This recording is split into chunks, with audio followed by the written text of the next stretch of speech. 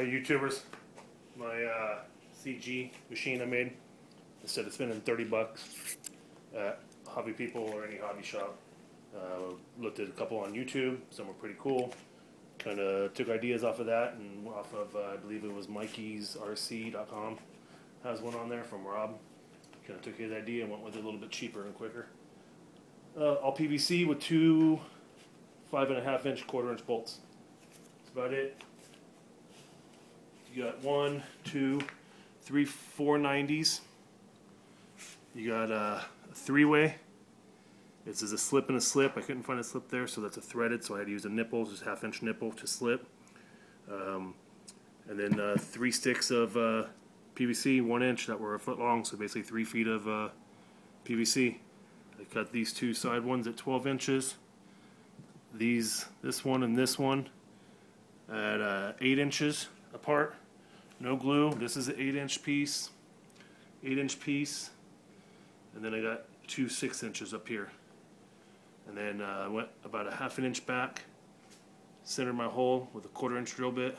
Drilled the hole through. Used a 5.5-inch bolt, 1/4-inch. Washer on the bottom, washer on the top, 1/4-inch nut. And as you see, it holds up my 58-inch C47 pretty good.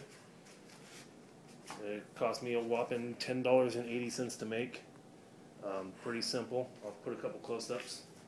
What I did here, let me take the C47 off, is right here for 60 cents at Home Depot are 2 little rubber caps.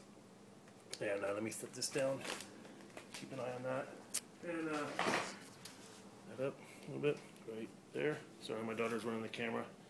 What I did on this, so if you have a bigger plane or a smaller plane, you just leave it attached. You could go to a bigger plane, bigger wingspan. So pretty simple. Took me about 35 minutes to make, if that, not even that. Probably after cutting and everything, was probably 35 minutes.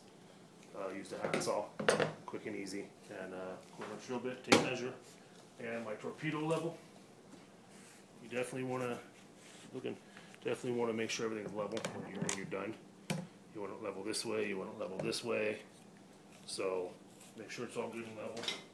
Otherwise, you'll throw your CG off. And just when you tap these in, measure up, measure out, how far you want these up, you know. Pretty simple to make. Do a couple close-ups so you can see. There's the rubber, 5.5 inches, gives you plenty of room.